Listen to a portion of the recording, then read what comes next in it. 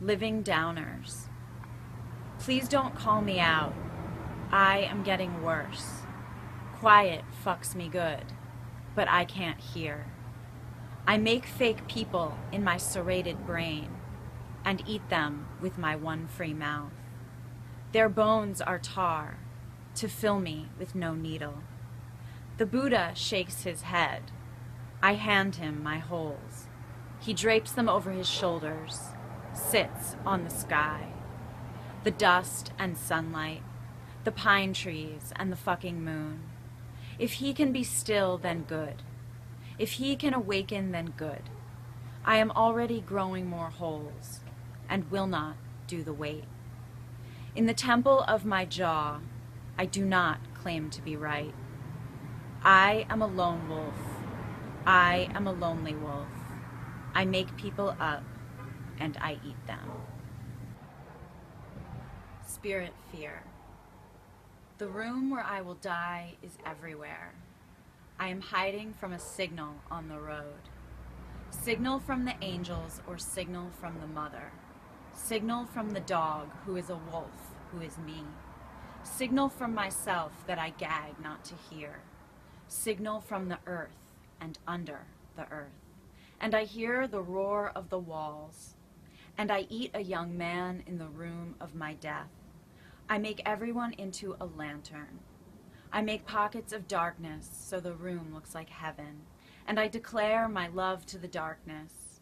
Its cocks and its holes like my cocks and my holes. Stick a rag in my mouth for my lover. Make the dead smell like the dead. So Plathan. Astral locket. She went into the silent room, and in the silent room there had never been a word, only the breath before the word. And she was deep within herself, her own breathing and the breathing of the world, the earth swelling and pumping, thick blank in all canals, elevating her entire body, then vanishing her completely. And it felt good to be bodiless in this pre-word vanishing. Then she was offered up the men, one for each of the rest of her days, with their middle fingers and axes, him bones and ligaments, the men who meant an end to vanishing.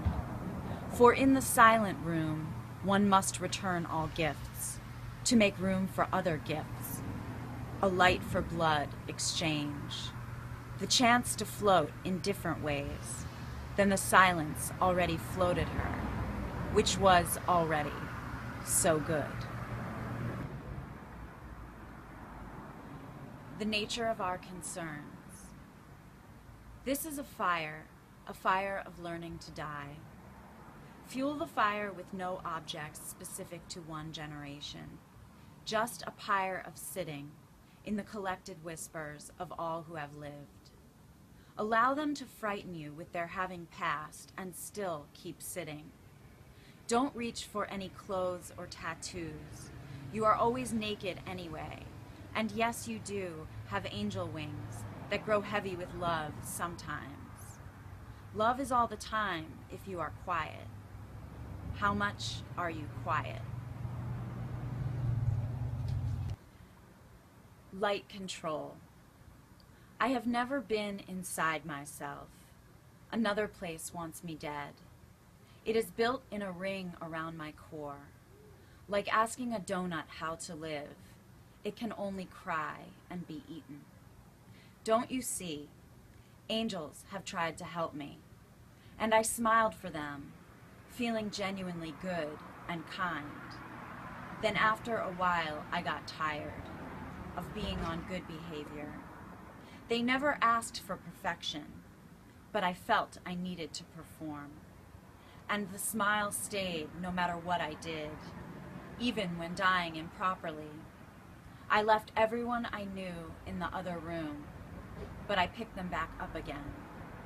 Teach me to die, teach me to die. I want to create a beautiful dying. The end will need to be dark and soft, like walking home to your real mother.